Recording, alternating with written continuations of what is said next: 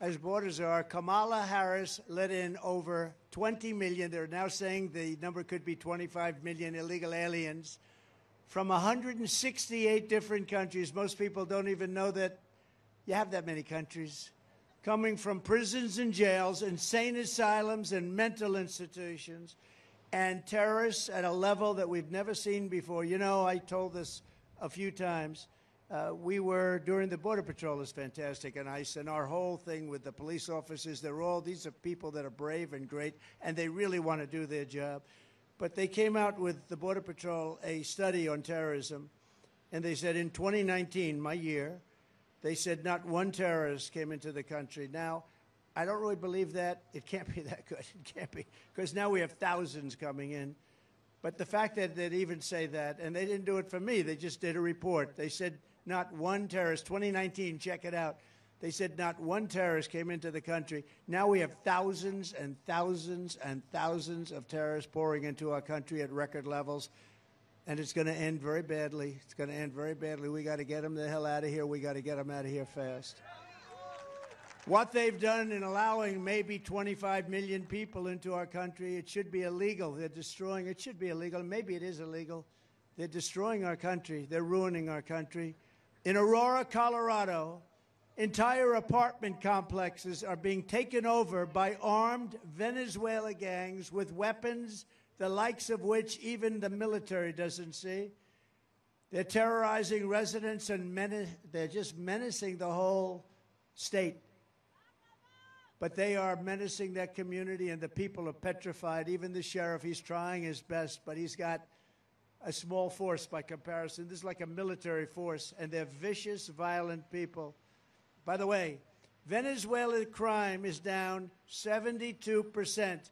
Crime is down all over the world because they're sending their criminals, not just South America, from all over the world. They're sending their criminals. They're sending people in jail for murder and drugs and everything else. They're sending them into our country. They're getting rid of them. Crime's down all over the world. Our crime is through the roof. And you haven't seen the migrant crime yet. It started and it's vicious, but you haven't seen the extent of it yet. They're just getting settled in. Colorado is a total mess with a governor that has no idea what to do. He has no idea. He's confused. He's afraid of the migrants. But he doesn't want to say it because that's a bad thing to say if you're a Democrat. You know, they put you right out of business. He fears the policies of Kamala, but doesn't want to lose his base or his job. He's afraid to say anything about it. Colorado began the threat to democracy against me, where they tried to unconstitutionally remove me from the ballot. I was the leading person in the whole country, leading everybody by a lot. And they said, let's remove him from the ballot. And then they say, I'm a threat to democracy. Think about that. But Colorado was the one that did it, at the behest of the governor, probably. Many people in Colorado were absolutely angry at it. They didn't like it. Even Democrats and liberals, they said, that's terrible. You can't do that. Democrats did it. The concept of taking the #1 person in the Republican Party by far and taking him off the ballot so that the Republicans don't even have a nominee, because this was very far down the line. The case for me was won at the United States Supreme Court quickly and unanimously, and the governor, Jared Polis, had no idea what to do or say, never apologized, never did anything.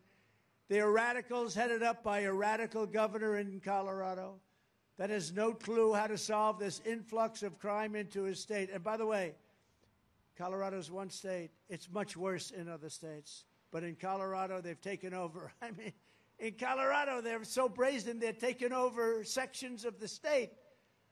And, you know, getting them out will be a bloody story. Should have never been allowed to come into our country. Nobody checked them. Nobody checked, were they criminals? Were they from jails? We have them pouring out from jails. We have the worst criminals in all of these countries. 168 so far are registered, 168 countries. They're in our country, and they said, if you come back, you will be executed, you will be killed immediately. Not going to be easy, but we'll do it. But they have no clue how to solve their influx of crime in Colorado or anywhere else. But far more importantly, heading this governor's way are numbers of bad people that nobody will ever believe. That's just a little small group of people that are taking over. These people are tough. I always say they make our criminals look like nice people. At the time it happened, people said I would win Colorado. Colorado's traditionally not a Republican state. But I was actually tied and leading in polls in Colorado because people were so incensed at what this governor and his cronies had done by trying to strip the Republican Party of their candidate. So if I don't win Colorado, it will be taken over by migrants and the governor will be sent fleeing, because the people of Colorado should really do something that would be a classic. They should do a major protest vote in favor of Trump to reject the threat to democracy that they caused by an attempt at ballot removal. And Illinois is really the same thing, and Maine, another one. I mean, I don't understand. You know, I did very well in Maine, but they did that. The governors did that. Illinois is one of the worst-run states in the country, headed by a governor, J.B. Pritzker, whose family threw him out of the family business, so he became governor instead. And his state is going to hell. It's horrible what's happening. So if you live in Chicago and your state is going to hell, vote for Donald Trump. Just vote. We'll do a good job. We'll clean it up. We'll get rid of that horrible crime. You know, in Labor Day weekend, Chicago had 117 people shot, 17 died. This is worse than Afghanistan. This is worse than any place. It's a war zone. Other states should also vote for Trump in protest because their way of life has been changed in America. Protest it. Go back to the Democrats in 4 years, but you won't, because we'll clean up this mess. And you'll say, we're never voting for a Democrat. We like Trump and his friends. Migrants and crime are here in our country at levels never thought possible before, never even thought possible. You're not safe even sitting here, to be honest with you. I'm the only one that's going to get it done. Everybody's saying that. I'm starting to believe it myself, but they're saying the only one that's going to get it done, and I will tell you, I'm going to get it done. And so go out and do that protest. If you're Maine, if you're in Illinois, if you're in any state, because you're being overrun by criminals. You're being overrun by people. They're not being checked. They're not being vetted. They're taking over our country. They're forming armies in our country.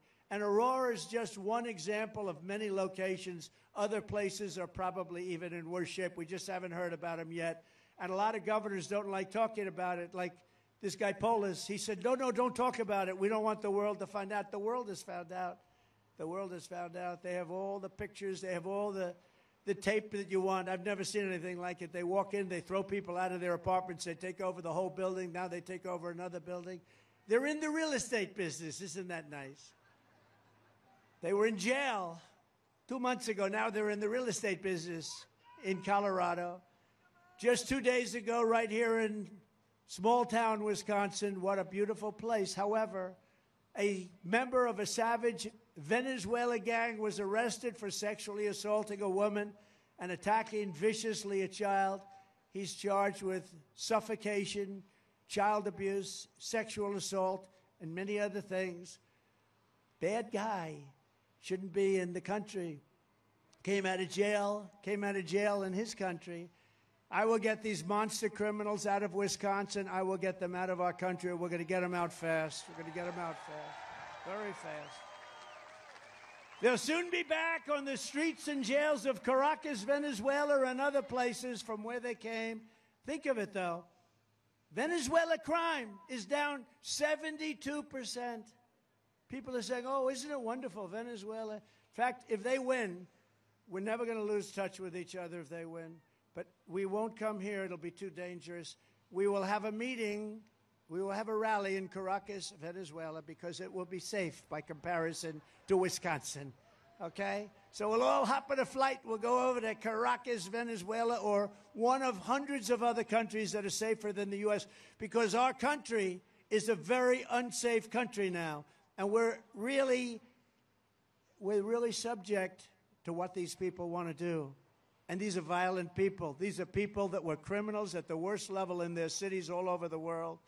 22 people out of the Congo in Africa. It's not just South America. People think it's Honduras and Guatemala, El Salvador, Mexico.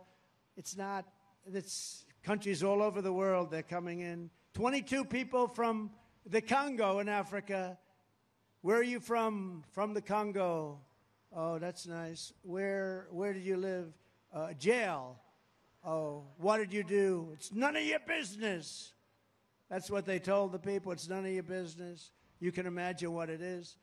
But from Africa, from the Middle East, from Europe, from Asia, they're coming in from everywhere. They're getting rid of their criminals. They're bringing them into the United States of America, our beautiful country, our now failing country. It's a failing country under these lunatics.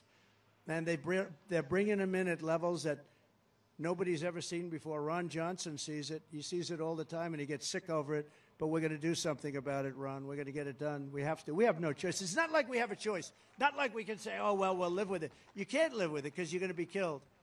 These are killers. But from all over the world, you take a look at the crime statistics. You take a look at the jail statistics. The jails are being emptied out. The mental institutions are being emptied out, and insane asylums. And then the press, when I say Dr. Hannibal Lecter, the press says, oh, why did he mention that? They're wise guys back there, just wise guys. They say he rambled and started talking about Hannibal Lecter. What does that have to do? That's a representative of people that are coming into our country. Dr. Hannibal Lecter, he will have you for dinner. You know that? He will have you for dinner. No, but this is what's happened. This is what's happening at levels that nobody can even imagine. Millions and millions.